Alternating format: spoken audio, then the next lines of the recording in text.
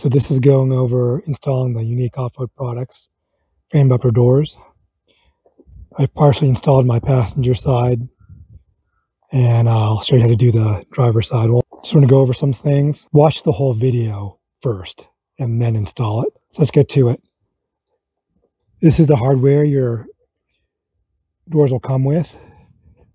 Obviously, some of it's already installed, so you're going to have 4 gas struts. You're going to have another pair of these brackets. The shorter one is the front bracket. The longer one is for the rear door. You're going to have 8 sets of roll cage mounting brackets and also 8 safety clips. You're going to have a bag of hardware to mount those, and those are 11 millimeter.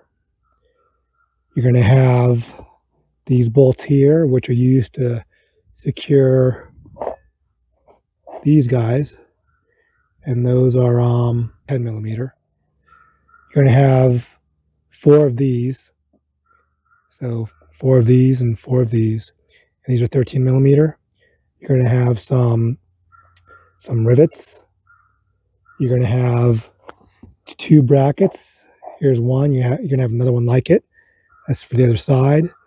You have a total of 4 of these and a total of 4 of these. And you'll have various spacers. These spacers are for the nipples. These spacers are for the pucks. Okay. You're going to need, if it's not a warm day, you might need a heat gun on low, or safer bet is to use a hairdryer, either a towel or a moving blanket just to protect your door while you're installing it. A rivet gun, magnetic pickup tool for when you drop stuff, a T40 Torx bit or equivalent Allen key, small micro screwdriver, 14 millimeter wrench, a regular Phillips and a flathead screwdriver. I have this tape here, which is included in the kit, but I like to use it for anything that touches my painted surface so it doesn't mar it up. You could use this for your windshield too, where it touches the paint. So I have that. I'll put a link in the description.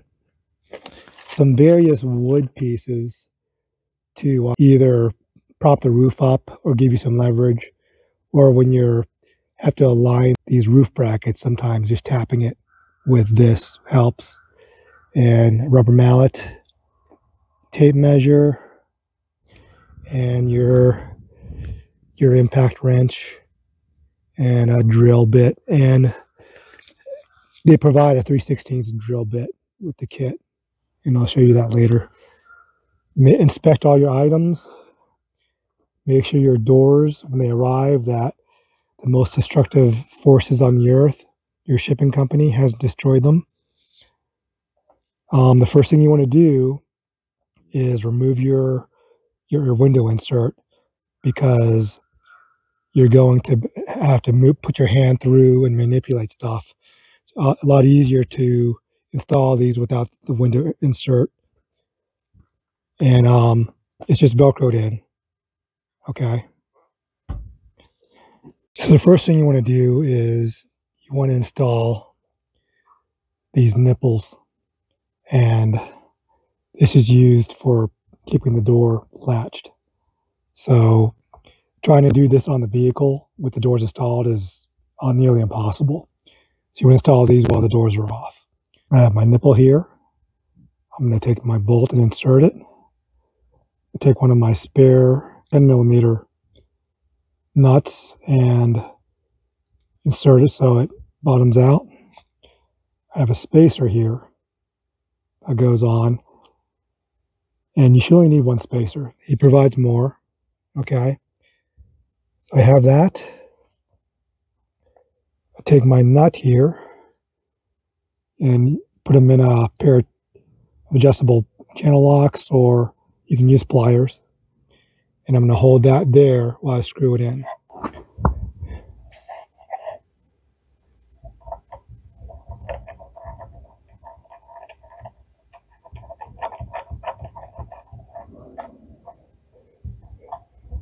Okay, and you just want it hand tight for now. Once you have it aligned, we'll tighten this up. Just remove your nut. Now this is the front door. The rear door is a lot easier to do. So the rear door is a lot easier to do because this plastic is flexible and you can get your fingers behind there.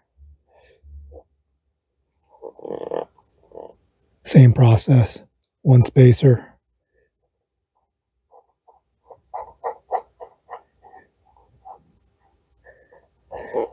And just hand tight. And then remove your insert. And we'll tighten that up later on final adjustment. So next we're going to install these gas strut support brackets. You have a front and you have a rear. I have them held in place with the rivets that I haven't installed yet. For the front, you'll have a notch here, okay? A notch is to clear that weld, all right? So the notch goes towards the bottom on the front. The rear bracket, when it's installed correctly, it'll match up with this plastic. That's upside down. See how this ball doesn't match up with this? So you have it installed that way, turn it around. So now I'm just going to install my rivets. Make sure they're bonded out all the way.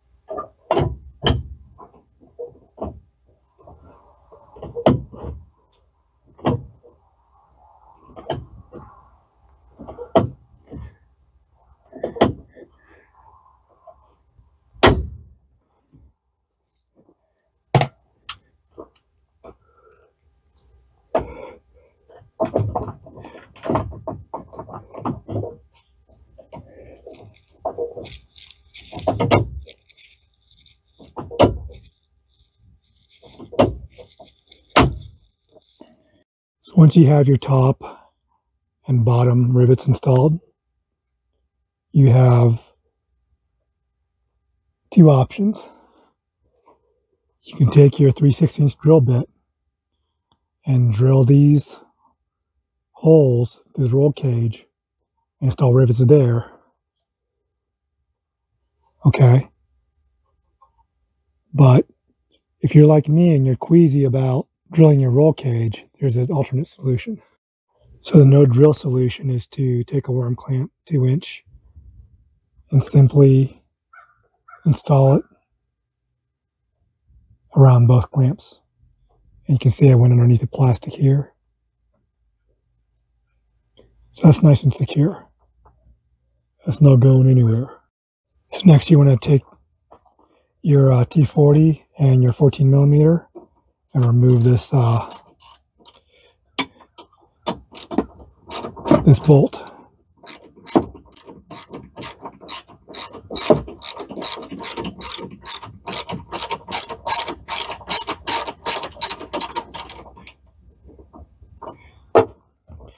And we're going to reuse these wavy washers for the install of the bracket.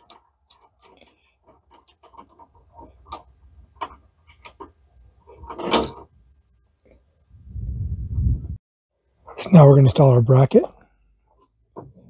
Wavy washers go on the inside.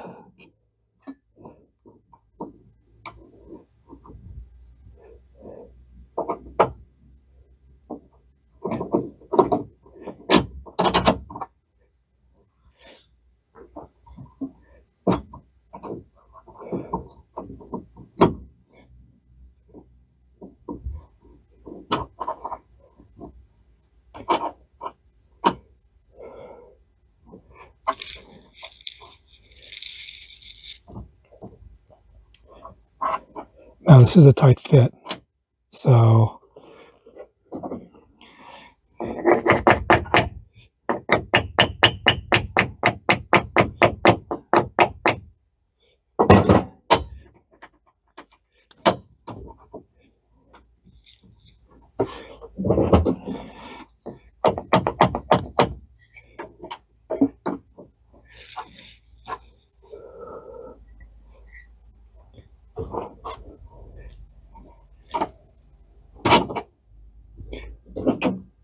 where a screwdriver can come in handy to align it.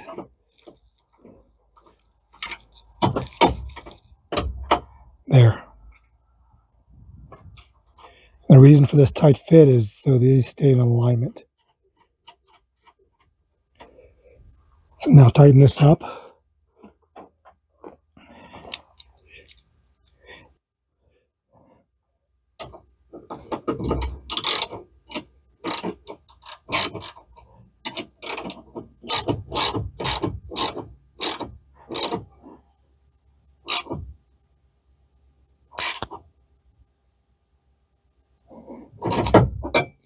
Okay, and this is really important that you do it this way, the two washers in the inside, because that maintains the alignment of these brackets.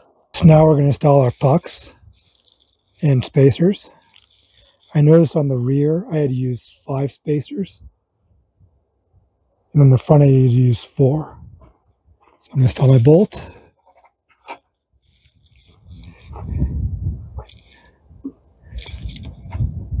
Five spacers on the rear, and you just want this hand tight. You don't want this super tight to begin with, so you can do alignment later. Get my front.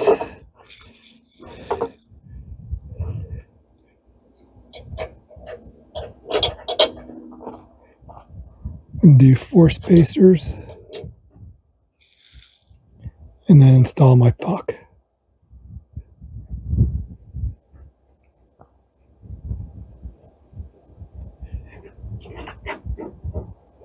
Once again, just hand tight so this can move around for alignment. And you can do a final adjustment once the doors are installed. Next, I'm going to take some Tink Seal and I'm going to lubricate both the puck as well as the nipple that goes inside. And you want to lubricate it real well so it goes in and out. I don't want to draw any sexual innuendos, but make sure that it's lubed up properly. Make sure you get inside the cavity.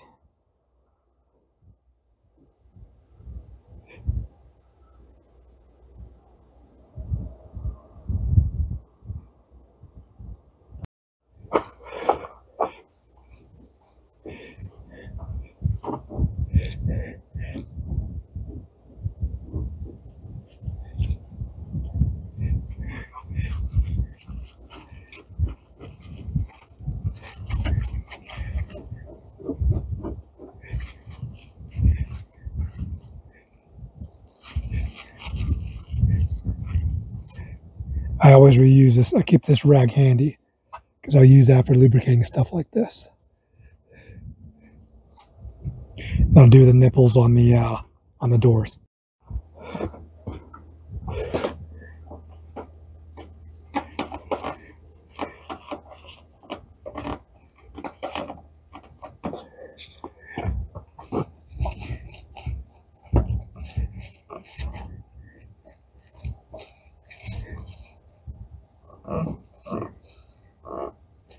So ignore the fact that I already have these installed.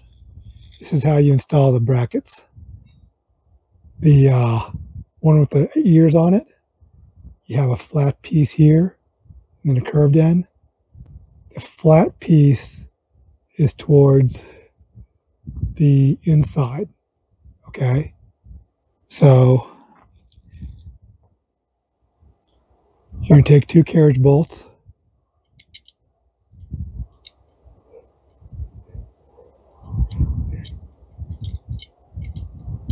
Install them.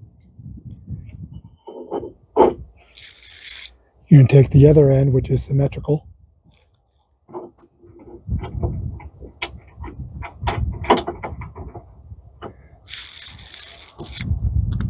And you're going to install your bolts.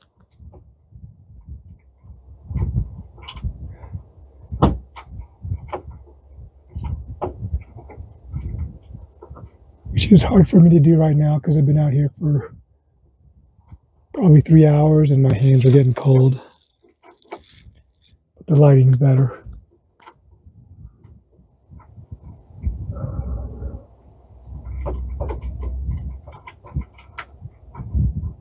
Okay, and then do the same with the bottom.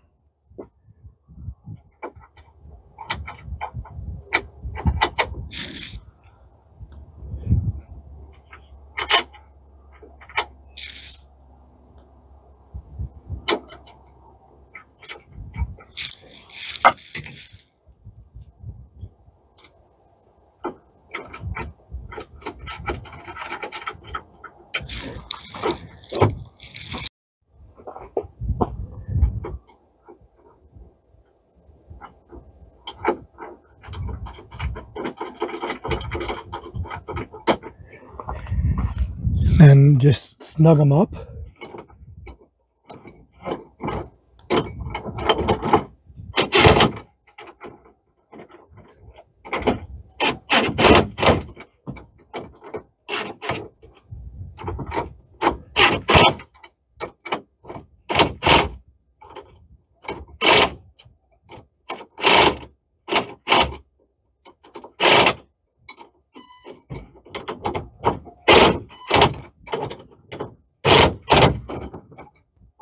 You just want to snug them just enough to where the carriage bolt engages the square, but you want them loose enough to where you can move them around. All right, so I have my clamps already installed. I just want to show you the measurements for these clamps, so when you go to install them, you have a good ballpark. So you have the roll cage mount here. From that to the bracket, it's about 1/2 inch. Okay. So once you have this in place, the front bracket, this is a front door now, the front bracket is about 8.75 inches.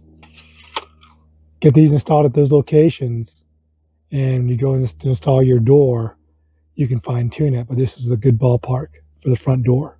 So the rear door, your measurements from this rear crossbar bracket, you're about just shy of 3/4 inch. Okay. And then once you have this in place, the rear bracket to the front bracket distance is 7¼ inches. The next step is I'm going to take my door, I'll line it up with that nipple.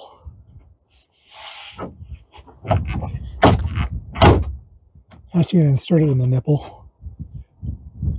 That's going to help hold it in for you.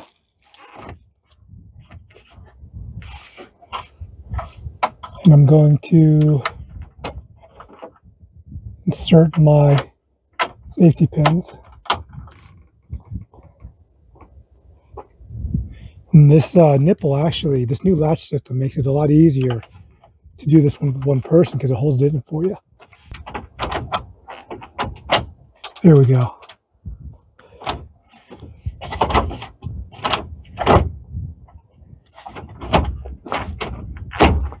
Slam that in, and then I'll just adjust this.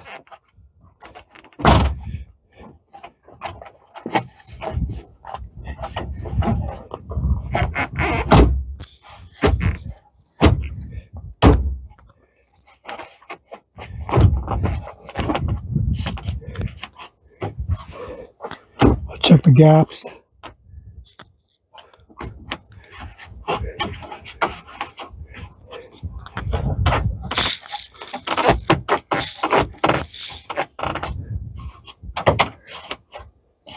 Where I'm happy. This is where the wood and mallet come in handy, so you can adjust your clock.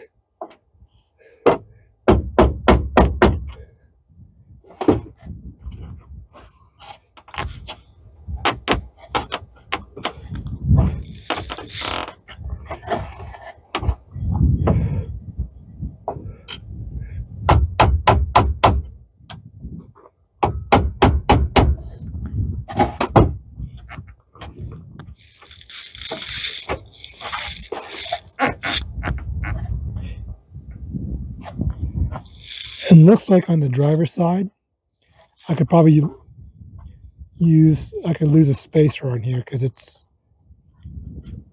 doesn't need as much. So I'm going to take my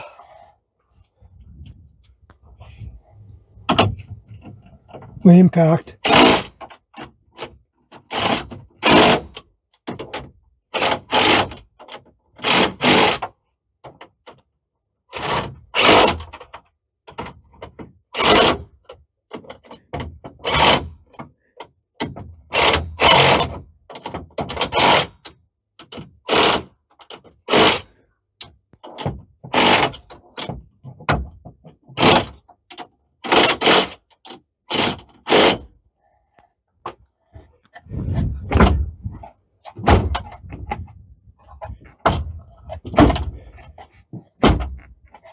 I haven't locked those down yet. And then if you're done, you can just pry this up and insert the locks that way. But so far this is looking good. I'm going to remove one spacer here. So once you're happy with the alignment and you know you're happy with the latching, take your 10mm wrench and tighten this bolt for the nipple.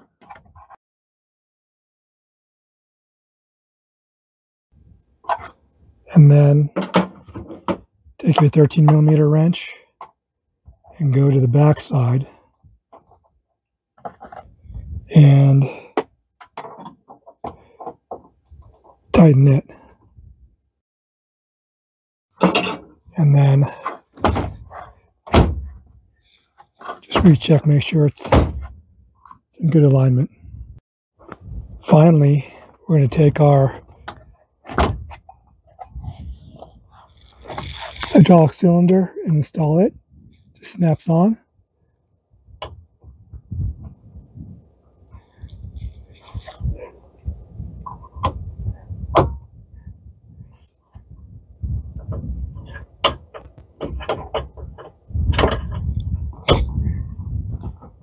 And that's it.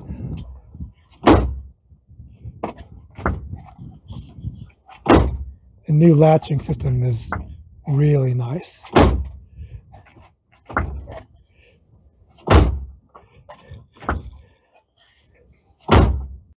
So rear door is basically the same as the front.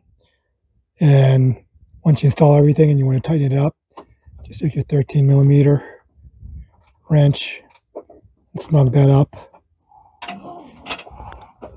And then don't forget to tighten your 10mm bolt there for the nipple. Just a note on the passenger side, for the nipple on the front door, there's a slot and then a hole. You want to use the hole and not the slot. Just a tip installing your windows.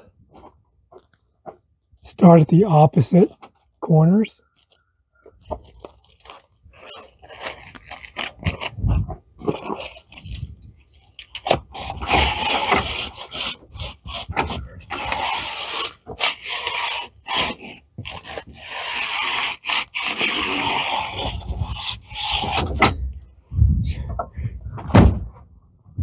And they'll fit a lot better.